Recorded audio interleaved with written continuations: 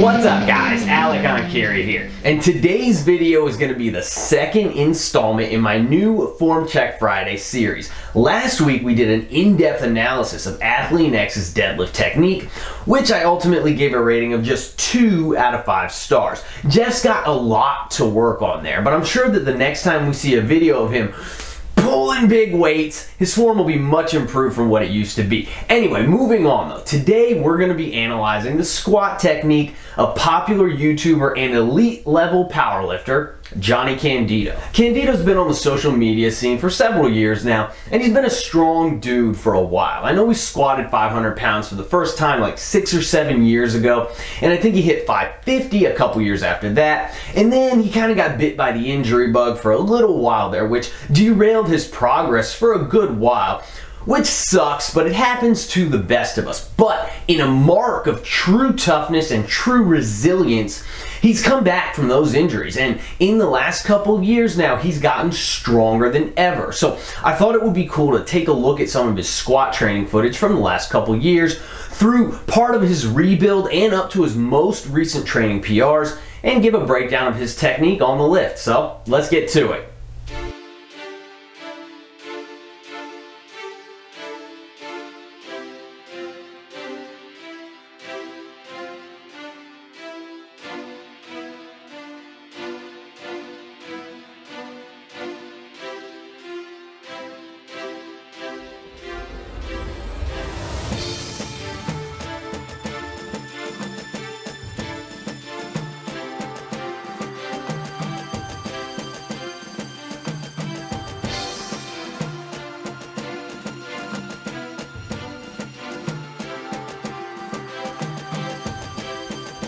Now, since Jonnie is a powerlifter, we will be primarily examining his low bar, competition style squat.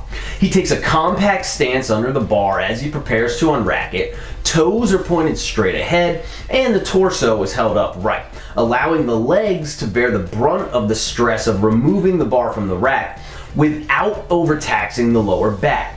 He also takes in a nice big breath of air to initiate the Valsalva and help brace his core immediately prior to unracking the bar.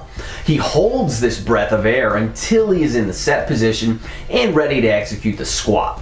At this point, he lets the air go, grabs another big breath, re-braces, and initiates the descent of the squat. The walkout is efficient and compact. After receiving the weight, he takes one step back, first with the right leg, then one more slightly larger step back with the left leg to ensure sufficient clearance from the rack. And finally, he uses one more mini step with the right leg just to get his feet lined up with each other and get his stance width set correctly. After that, he adjusts his toes out slightly on both feet and prepares to start the squat. The important thing to note here is that there's almost no unnecessary movement and very little precious energy is wasted getting things set up correctly. This is something that I need to take note of myself, as I have a very bad habit of fidgeting incessantly after I've walked out the bar and gotten my feet set up for the squat. The more that I'm thinking while I lift, the more unnecessary movement I tend to employ. Whereas if I can shift my brain into autopilot, then I tend to commit to my actions better and waste less energy getting things set up, which allows me to lift more like Jonnie is here. Jonnie's competition style squat is a pretty textbook low bar style squatting movement. He doesn't actually place the bar super low on his traps compared to what some powerlifters do, but the way the movement itself is executed is pretty much the prototype for this style of squat in modern powerlifting, minus the exaggerated wide stance and hyper focus on pushing the hips back during the squat that are both basically just relics of the multiply era of powerlifting. Jonnie takes a stance that is just a little bit outside of shoulder width, with his toes pointed out only a few degrees. As far as the low bar style goes, his bar positioning is what I would consider moderate, his stance is what I would consider moderate, and his degree of external rotation is what I would consider mild. For an example of what I would consider the opposite end of the spectrum for the low bar style specifically, you can check out Sean Noriega, who's another raw powerlifter. Sean utilizes a pretty extreme low bar positioning along with an extreme stance width. His setup is not really my cup of tea personally, but it's within the confines of the rules of powerlifting and it seems to work well for him. For many people, however, I do believe that such an extreme stance width is going to potentially lead to some hip issues down the road. Lastly, in his set position, Jonnie leaves his torso piped forward slightly, with his hips flexed slightly backwards behind him, and his pelvis situated in an anteriorly rotated position. This position allows him to maintain optimal system balance by accommodating the low bar positioning on his shoulders. As well, the pelvic angle sets his hips into a better starting position to initiate the eccentric phase of the squat. In the set position, the elbows are situated just behind the barbell and they remain in a line constant with the torso angle for the duration of the lift, allowing for maximal engagement of the lats as well as the muscles of the upper back.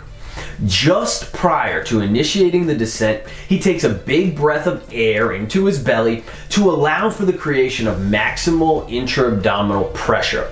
Here, we can see his belt protrude with the introduction of the air, while his shoulders do not rise at all, indicating that the proper breathing pattern for optimal bracing, breathing into the belly, has taken place. As a whole, all of the aforementioned attributes are big positives, and overall his setup is both efficient and solid, and doesn't try to force extreme positions through either an exaggerated stance or an exaggerated bar positioning, which is also probably ideal as far as training longevity is concerned. Jonnie initiates the descent by breaking simultaneously at the hips and the knees. In my opinion, this is an ideal way to begin the lowering portion of the squat, as it allows you to maintain optimal balance over the midfoot while also encouraging an even distribution of the stress across the muscles of both the hips and the knees. As Jonnie continues his descent, he maintains this position of optimal balance with little trouble.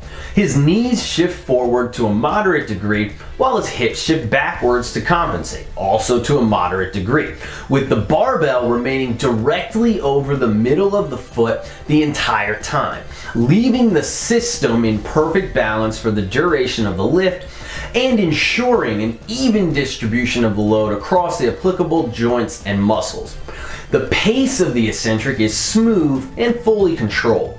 The angle that he positions his pelvis in just as he initiates the descent allows his hips to move through a very efficient and essentially pre-plotted trajectory from their starting position at the top to their finish position at the bottom of the squat, with no additional unnecessary movements or otherwise suboptimal deviations one way or the other. We can pinpoint exactly where his hips will end up at the bottom of the squat simply by observing how they are positioned at the top, and we can accurately plot every point along the way as they predictably and reliably follow this efficient preset course as dictated by the angle of the pelvis at the top of the lift. Lastly, there's a mild to moderate amount of torso lean in the bottom position of the squat that is commensurate with the positioning of the bar on his shoulders.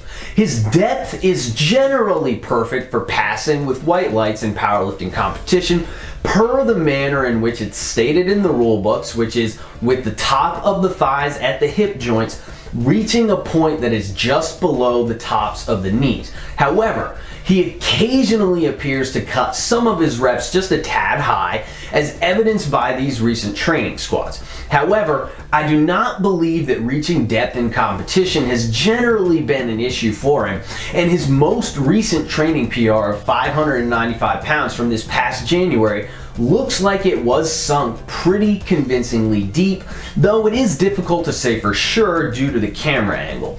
Overall, the execution of the eccentric phase is fantastic.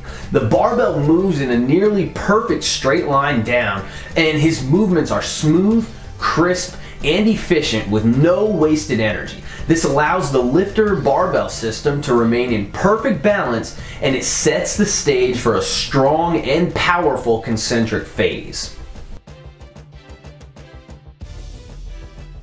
As he enters the turnaround phase, Jonnie is not overly reliant on the stretch reflex to initiate the concentric.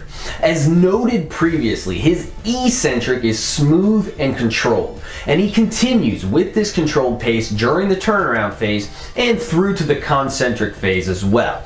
He appears to be pretty much bottoming out his depth most of the time, given the constraints of his chosen stance width and bar positioning, which does allow him to grab a small bounce off of his hips as he initiates the concentric phase, but it's nothing crazy.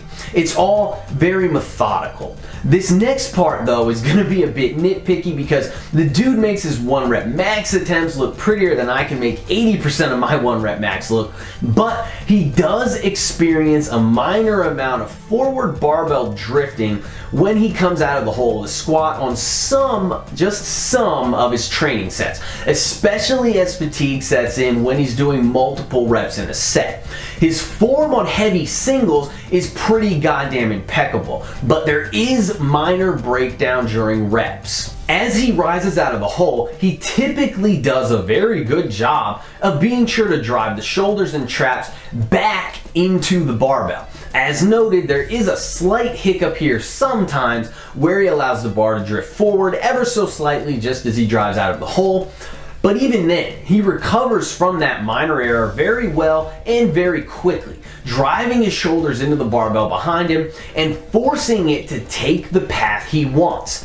As he continues to rise, his hips and knees extend at an even and constant rate, ensuring that the hips, shoulders, and barbell all rise together as they should, and ensuring that the stress from the weight remains evenly distributed across the prime movers in both the hips and the knees throughout the duration of the lift. The barbell typically moves in a straight line down during the eccentric, followed by a straight line up during the concentric. Minor deviations notwithstanding, his bar path is typically very, very good, very, very efficient, and generally pretty damn consistent as well. Most of the time, he moves through the entire range of motion of the lift smoothly and powerfully with almost no discernible sticking point. In fact, the only time his weak point becomes evident at all is at absolute maximal weights, where we can see that he is at a slight risk of getting pitched forward shortly after driving out of the hole. This maximal attempt is also the only time that we see any sort of compensation at all, with a minor amount of hip shifting, as well as that tiny little twerk that we can see in his right knee there. Overall, however, the concentric is very smooth, very strong, and very proficient. Jonnie appears to be very well rounded, with no readily apparent relative weaknesses in his lower body. Now, I know he does a lot of assistance work for the quadriceps specifically, using different machine squatting variations and belt squatting variations and whatnot, but I would be curious to see what would happen if he started treating the front squat, which is one of my favorite, actually it is my favorite squatting variation, as a serious assistance exercise for his competition style squat. Primarily because I'm wondering if the massive impact that they have on upper back strength specifically would potentially push his squat to the next level. In conclusion, Jonnie Candito has a majestic fucking squat. It's pretty damn textbook, it's efficient as hell, it's smooth as hell, it's very well controlled throughout the movement, the sticking point is pretty much non-existent, there are no glaring weaknesses present, and nary a compensation to be found except at absolute maximal weights. The hard work, the effort, and even the thought that he has put into this movement over the years are all readily evident simply by watching him perform it. It truly is a work of art, and it should be commended as such. Overall, I give Jonnie Candito's competition style squat technique 4.5 out of 5 stars. It's about as good as it gets, guys. Anyway, that's all I got for today, guys. Please be sure to like the video. Don't forget to subscribe to my channel. And definitely leave me some love in the comments down below. Also, if you're interested in online coaching, be sure to shoot me an email at enkiri.elite@gmail.com, and I'd be happy to pass some more information your way. Or simply visit my website, www.enkirielitefitness.com, for more details. Keep training hard, and I'll catch you guys next time.